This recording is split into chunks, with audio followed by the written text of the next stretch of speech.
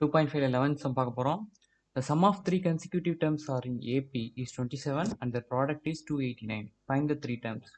ஒரு கூட்டுத்தொடர் வரிசையில் அமைந்த அடுத்தடுத்த மூன்று உறுப்புகளின் கூடுதல் 27 மற்றும் அவற்றின் பெருக்கல் பலன் 288 எனில் அந்த மூன்று உறுப்புகளை காண்க.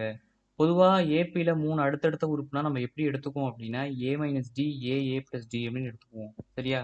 இந்த மூணு உறுப்புகளோட கூட்டுத்தொகை எப்படி இருக்கு அப்படின்னா 27 இருக்கான்.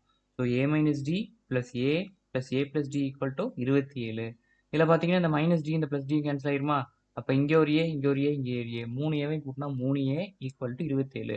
இந்த 3 இந்த பக்கம் மல்டிபிள் இருக்கா? அங்கிட்டு போனால் என்ன ஆயிரும்? டிவைட் ஆகும். அப்போ 27 3 அடிச்சோம்னா 9. இப்போ ஏவோட வேல்யூ என்ன? 9. ஓகே. அடுத்த ஹிண்ட் என்ன கொடுத்துருக்காங்க அப்படின்னா அவற்றின் பெருக்கல் பலன் 288. அந்த மூணு நம்பரை மல்டிபிள் பண்ணா என்ன ஆன்சர் வரும்னா 288 வருமா? ஸோ ஏ மைனஸ் டி ஏ பிளஸ் டி மூணை மல்டிபிள் பண்றோம். என்ன ஆன்சர் வருது? 288 வருது. ஃபர்ஸ்ட் இது ரெண்டையும் பாருங்க. ஏ மைனஸ் டி ஏ பிளஸ் டி ஃபார்முலா இது மாதிரி இருக்கு. ஏ ஸ்கொயர் மைனஸ் டி ஸ்கொயர் மாதிரி இருக்கா? ஸோ ஏ ஸ்கொயர் மைனஸ் டி ஸ்கொயர் இந்த வெளியே இருக்க ஏ அப்படியே இருக்கட்டும். 288. ஏவோட வேல்யூ தெரியும் என்னது? 9. இந்த பக்கம் மல்டிபிள் இருக்கு, அங்கிட்டு போனால் என்ன ஆகும்? டிவைட் ஆயிரும். ஸோ ஏவோட வேல்யூ இங்கே சப்ஸ்டிட் பண்ணிக்கணும். 9 square minus D square equal to 288 divide by 9. இங்கே ஏ இங்கே மல்டிபிள் இருந்துச்சுல, இங்கிட்ட வரும்போது டிவைட் ஆயிரும். ஏவோட வேல்யூ இங்கே சப்ஸ்டிட் பண்ணிட்டோம். ஓகே. 9 ஸ்கொயர் பண்ண 81 மைனஸ் டி ஸ்கொயர்.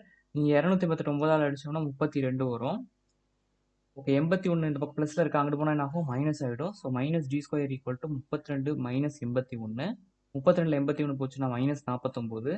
இந்த மைனஸ்க்கு இந்த மைனஸ் அடிச்சிடலாமா? அப்போ டி ஸ்கொயரோட வேல்யூ என்ன? 49.